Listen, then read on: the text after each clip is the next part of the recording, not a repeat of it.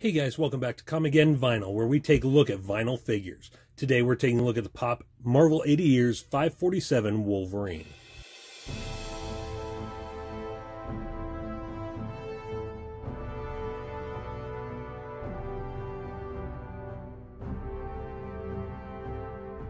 I picked this guy up at Walmart yesterday. I saw him on the shelf. Normally I'm not really fond of the selection that Walmart has, but I saw this guy and I just had him. As you can see, this is from Wolverine's first appearance, Incredible Hulk 180 and 181. Got a nice image of Wolverine there on the front in his original costume. There's a side image. Marvel Pop Wolverine 547. There's the other side. Got Wolverine peeking up there. There he is on the back. As you can see, it's got Incredible Hulk number 181 on the back, first appearance. Collect them all. Yeah.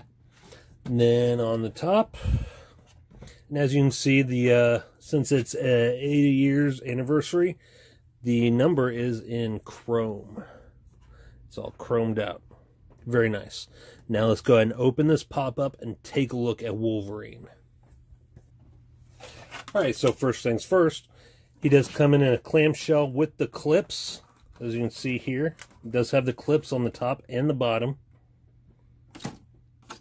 Clips right there. Right there. Okay. He is a bauble, as you can see. Let's go ahead and adjust this real quick. Alright. He's a bauble, and I'm not usually very fond of baubles. I'm more of a vinyl figure collector, not a vinyl bobblehead collector, but he just looked so awesome I couldn't resist. And as you can see, he's got his claws out, ready to fight the Incredible Hulk. And by the way, guys, if you hear tapping in the background, it's because it's raining. And I guess our roof is like literally right above the ceiling. There's no crawl space between there or anything, so the sound really kind of passes straight through here. So sorry about that, guys.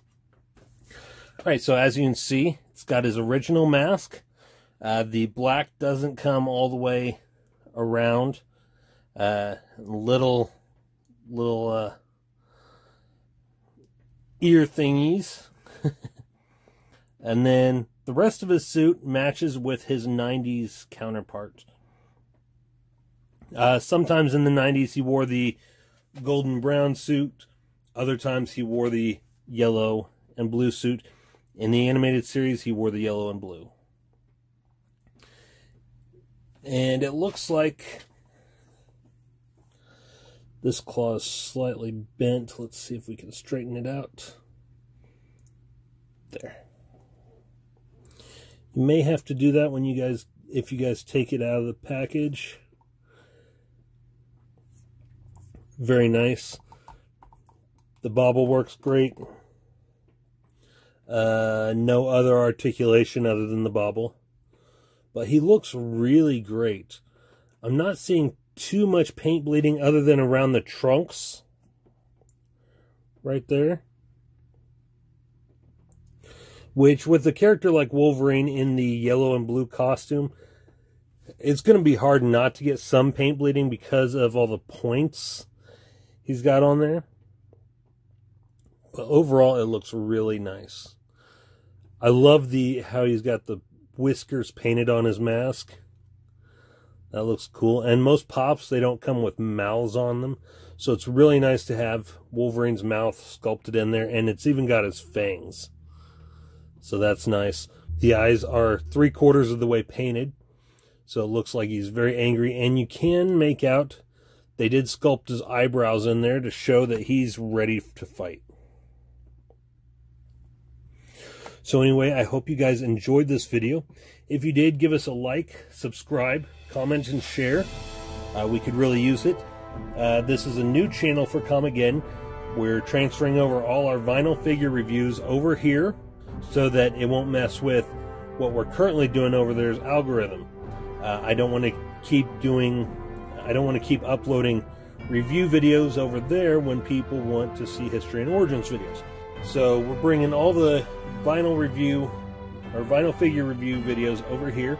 We've also got another channel, Comicgeddon Collectibles, where we review action figures, sculptures, comics, stuff like that.